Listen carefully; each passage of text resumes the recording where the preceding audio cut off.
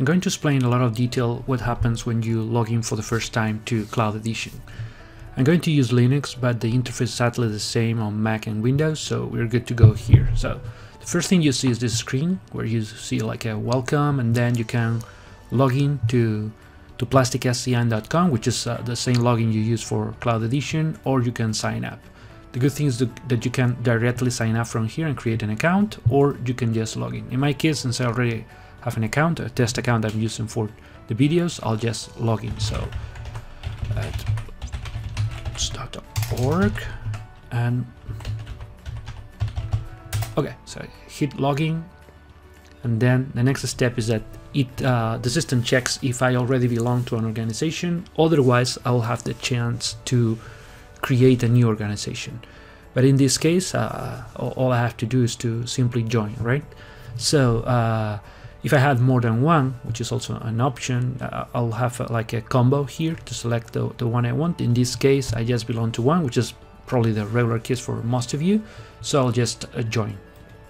Okay, the last step is once I already joined the organization, is to select the tool you want to launch. You want to launch the GUI for developers, which is what we normally call Plastic, or you can run the GUI for artists.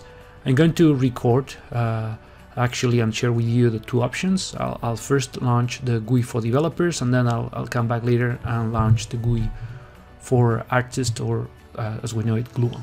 So I'll click here. Now we enter the Welcome to Cloud Edition dialog, and we have only two options, whether you want to work centralized or distributed. If it's not very clear for you what distributed means, just stick to centralized. Centralized means you're going to check in directly to your cloud repository.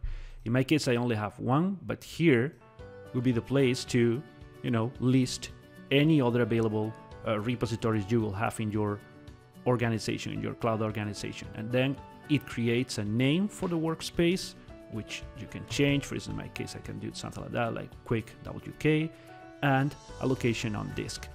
This is the easiest way of working. This is just, you have a local copy, you check in, it goes to the repository. This is what many artists are going to use, and also many developers. This is the perforce way of working, or the subversion way of working. There's no local repository, it's not like Git.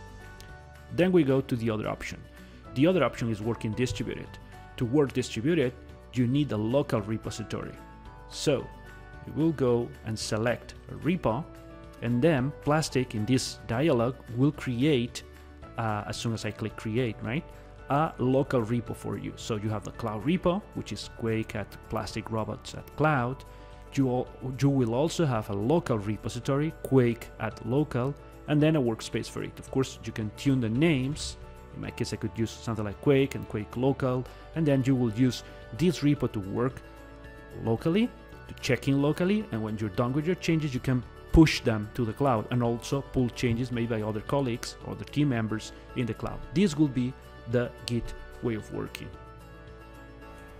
Now we'll get back to where I left before, and I'll launch Gluon instead of launching the Plastic GUI for developers, right? So this is like the GUI we normally recommend for people not working with code, but more working on documents or artists in game development and so on. So launch Gluon, and then we go to the initial screen. And again, it's quite simple. All you can do here, I mean, unlike in Plastic for developers, you only have one option, which is whether you choose an existing repo. So you can choose one of the existing ones in the project you are joining, or suppose everything was empty, you can go and create a new one. So you'll enter like the name of a new repo here, repo, click create, new repo will be created, and okay, you have your new repo at Plastic Robots at Cloud. In my case, this is the organization name, and this is just at Cloud, always like that. And then it proposes you like a location with the same name as the repo, but again, you can change it. You can change it like VK new or whatever. And then if you hit OK, you will start. And that's basically how these two steps, these first steps work in Plastic and Gluon. So hope you get a better understanding now of all the details. Thank you.